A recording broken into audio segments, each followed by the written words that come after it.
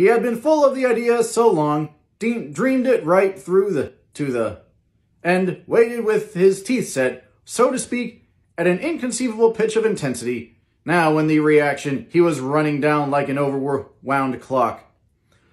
Recovering himself in a minute, he opened for us 2 hulking patent cabinets, which held his masked suits and dressing gowns and ties, and his shirts, piled like bricks in stacks a dozen high. I've got a man in England who buys me clothes. He sends over a selection of things at the beginning of each season, spring and fall. He took out a pile of shirts and began throwing them, one by one, before us, shirts of sheer linen and thick silk and fine flannel, which lost their folds as they fell and covered the table in many-colored disarray.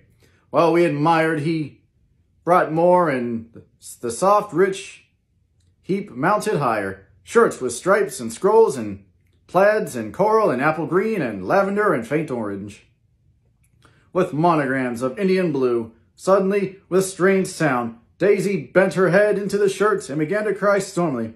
"They're such beautiful shirts," she sobbed, her voice muffled in the thick folds. "It makes me sad because I have never seen such beautiful shirts before." After the house, we were to see the grounds and the swimming pool and the hydroplane and the midsummer flowers, but outside Gatsby's window it began to rain again, so we stood in a row looking at the corrugated surface of the Sound. "If it wasn't for the mist, we could see your home across the bay," said Gatsby. "You always have a green light that burns all night at the end of your dock."